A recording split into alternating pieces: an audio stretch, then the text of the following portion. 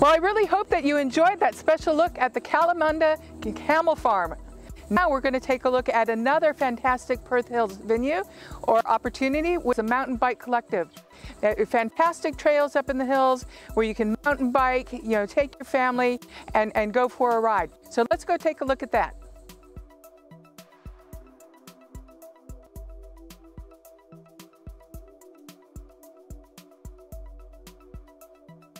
Yeah, my name is Cameron. I'm from Kalamunda Mountain Bike Collective, acting president at the time. Live in the Swan Valley and been in Perth for all my life, so a local.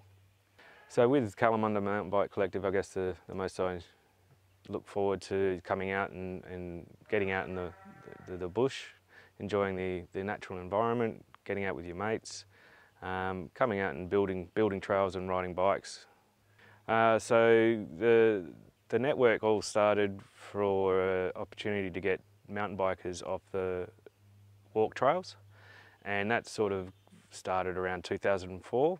There was a long process of going through and doing risk assessments and hygiene and just checking with the local land managers and stakeholders on what was required to get these trails out here.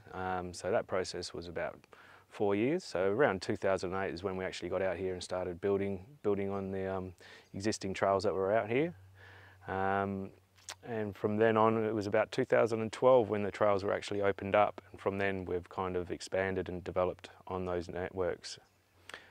So with mountain bikers, what they're looking for when they come out to Kalamunda is something a bit more unique. A lot of these trails were hand cuts, single track sort of styles. It's not a bike park as such. We do have something for everyone out here. But yeah, it's a bit of a unique sort of area. We have our lovely pea gravel to deal with. We're sort of limited with our elevation in Perth, so we make do with what we've got. I guess the opinion of riders out here is, there's probably enough to cater for the beginner sort of rider and the intermediate sort of rider. There's been a demand for more advanced trails, and we try and cater for everyone, but I guess we can build what we have to try and keep everyone satisfied, and we really sort of rely on extra volunteer help for those sort of trails and funding. Yeah, so for people coming out to ride the first time in the network, it can be a bit daunting. It's quite easy to come out here and try and find your way for an experienced rider, but for new riders, I guess coming out with someone that is maybe familiar with the area is a good way of going about it. We have maps located through the trail network. We have brochures as well that people can take out with them. There's also apps on your phone which you can use to find out where you are in real time. And can you tell? Yes, we also have social rides, a monthly beginner social ride, and that's sort of catered for new riders.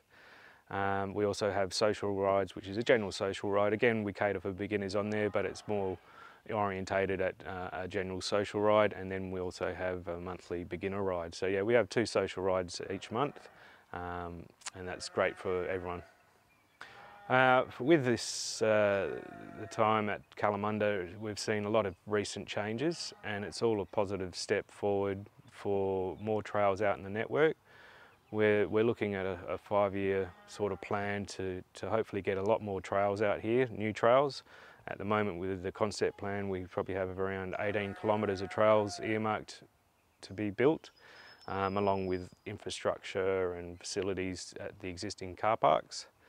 And as a club as a general, I think what we're doing is moving forward quite well in growing the network and the community base. So yeah, the sport itself has been growing quite significantly over the last few years. I guess a lot more people want to try and get out and get in the outdoors, a bit more health conscious these days. I think it's been a long time coming, and we've seen the sport grow so much. Why is a good question. whether it's recent climate and the COVID side of things has got people more outdoors, but it's been a bit of a hidden secret, I guess, and now people are catching on and more are out there wanting to do it. So we are the custodians of the Kalamunda mountain bike network, and as part we are responsible for looking after and maintaining the trails. And in doing that we run monthly maintenance days. So they're a regular monthly maintenance day where volunteers will come out and assist KMBC with the upkeep of the trails. And we quite often will get contractors in as well to assist KMBC and also help to upskill volunteers to give them the tools they need to assist KMBC in looking after the trails, which we all love to ride. I think the best way to get involved is getting onto the Facebook chat groups, learning about the social rides, even getting into your local bike shops. They're all aware of what's out in your local area. But yeah, come along to one of the social rides would be a great way to get to meet people. Even our trail building sessions we have out here, it's a great way to meet with people and learn a bit more about the network and meet some friends and go out and ride. Well, I hope you really found that fascinating. The Mountain Bike Collective up in the Perth Hills.